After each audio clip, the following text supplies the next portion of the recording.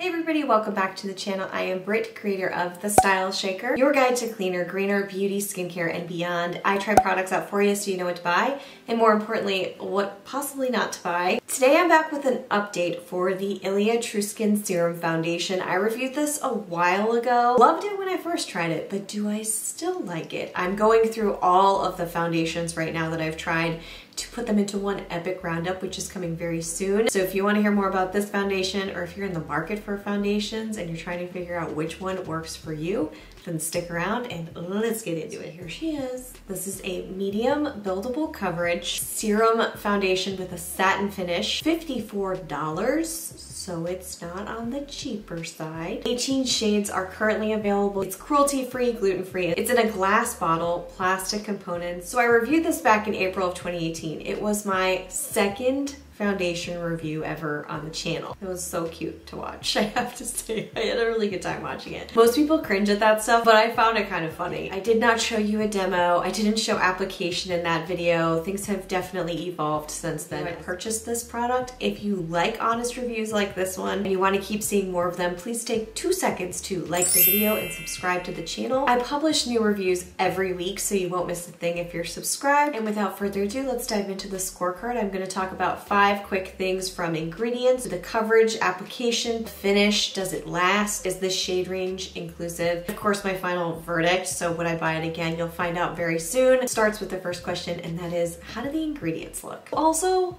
what do we think about the darker background? Contrasting. It's a little bit different. What do you guys think? I kind of like it. So the ingredients here, there is coconut oil in here. There's also dimethicone in here, which if you're a subscriber, you've already heard me say it a million times. If not, anything with silicones in it usually tends to break me out, specifically dimethicone. So I guess I should just say anything with dimethicone because I'm not sure about all silicones. Not a fan of it. I would prefer products without it in there. Other than that, this is one of those foundations that's supposed to be equal parts skincare and coverage. So it has jojoba oil, marula oil. Those two are kind of lower on the list than I would like. I wish they were a little bit higher, but there's also rosehip oil, which is in the middle, which is nice. A little bit more of that in there. And then there's an aloe base here too. So you're getting a lot of moisturizing ingredients and you can feel that. Do check the list on your own because it can be very personal. Next up is the shade range inclusive. There are 18 shades here, like I mentioned in the beginning of the video. They skew on the light to medium side, so I'm not seeing as many deep or dark shades. Because of that, I think it's not as inclusive as it could be, specifically for ILIA, because their skin tint has quite a few shades. Overall there, I gave it a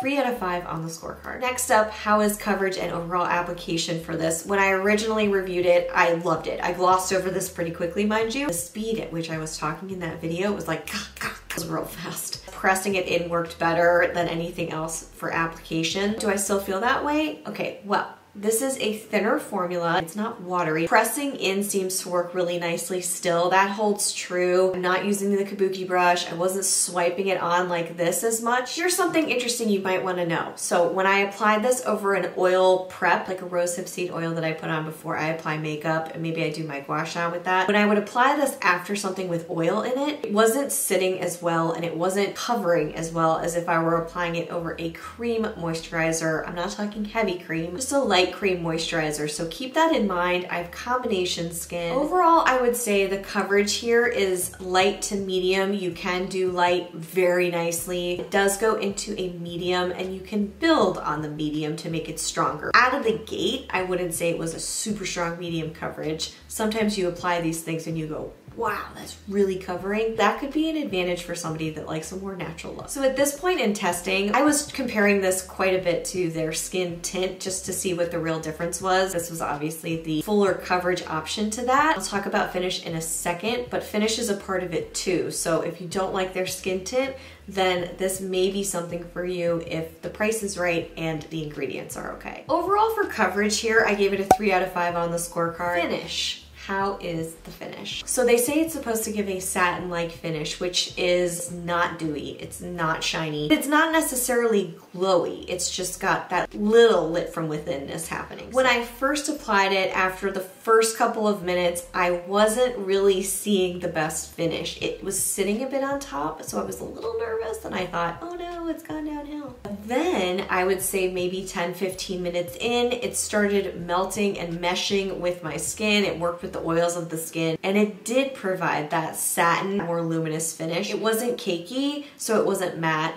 It was really a nice kind of middle up, I say this a lot, like middle of the road, where it's not super matte, it's not super dewy, and it really started to look more like skin, which is the coverage I want. I want my skin to still look like my skin, except, you know, maybe evened out. That glow from whatever moisture I put under my skin still came through, and I really did like that. It just looked like a beautiful finish. So overall, I was very, very happy with the finish. I just needed to give it a couple minutes. It received a 4 out of 5. Does this last? It looks great. The finish is great. The coverage is solid over cream moisturizer, but does it last, right? This did not slide off my face. I have to tell y'all, by the end of the day, it almost looked better than how it did at the beginning of the day. I don't know why, I don't know how, I don't know what was going on there, but it happened more than once. The wear test was phenomenal. It received a 5 out of 5 on the scorecard. Total score here, it originally was a 19 out of 30. The scorecard has since been smushed. Now it's up to 20. Now the score is a 15 out of 20.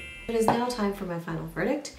Would I buy this again? You know, if there wasn't dimethicone, I absolutely would. Yeah. My face by the end of the week or so of testing, I had little red dots. That's what happens. That's just the telltale sign that there's dimethicone in something on my skin. This is a really fantastic foundation, and I'm not sure if I like it more than the skin tint. That did a 180 for me. I didn't really like it so much at the beginning, and it's grown on me. I know a lot of people are crazy about it. It just hits right on some skin types. I think I would lean more towards this. I preferred the coverage here. I preferred that it was a little less shiny and dewy. Because of that, it was a bit more versatile. I wish it didn't have dimethicone. So for serum foundation products, this was one of the ones that I actually liked more than others that I've tried. I've tried a bunch of them. There are a few others out there that I could recommend to you if you're interested in this kind of a situation. So you're looking at foundations with skincare ingredients that are a little bit thinner. They aren't the thicker kind. There's the Juice Beauty Serum Foundation I've mentioned quite a few times. The Han CC cream, not a foundation, but might as well be. And I don't know why they say cream, because it really comes out more like a liquid. And maybe they don't. They just say serum.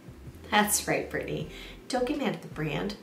Do your homework. And then there's one from Jane Iredale, which is their Liquid Minerals Foundation, which at first I totally panned, and then I ended up loving and using and going through several bottles of. So that's what I think about the ILIA True Skin Serum Foundation. What do you think about this foundation? Let me know in the comments below, and let us know what your skin type is. It also really helps in terms of context. Thank you so much for watching. I hope you found this helpful. If you did, don't forget to like the video, subscribe to the channel, and if you have friends or loved ones that are on this journey or trying to figure out how to clean up their routine, share the video if you think it's going to help them too. I will see you all right back here real soon. Until then,